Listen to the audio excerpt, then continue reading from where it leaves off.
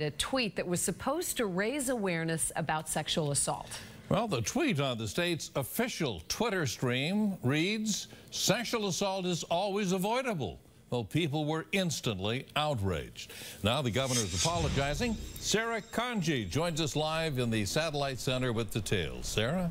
Jack and Lisa, the head of the website Mass.Gov, says the writer of the tweet never got the required approval from an editor, and they never intended to imply that victims of sexual assault are to blame.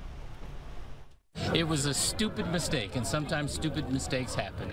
Governor Patrick not mincing words over this tweet. Sexual assault is always avoidable. Published by Mass.Gov, the official website for state government. Well, that's absurd.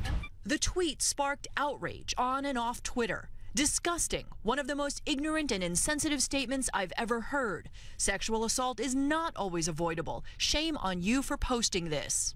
The outcry, however, tapped into that very deep and real issue around victim blaming. Victim advocate Tony Troop understands why the tweet set off a firestorm, but says it was a poor choice of words. She points to the link included in the tweet, a state blog highlighting the need for more awareness. The intent is not to suggest that it's avoidable on behalf of the victim. The intent, I think, to say is that this is avoidable as a public issue.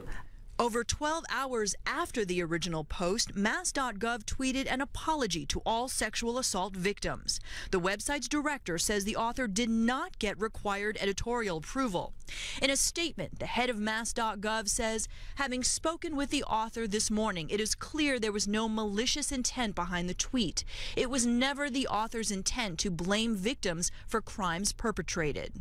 Maybe they ought to have somebody who has a better mastery of the English language doing those tweets.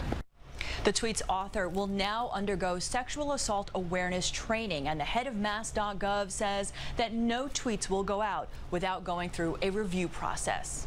From the Satellite Center, I'm Sarah Kanji. Lisa, back to you. Sarah, thank you.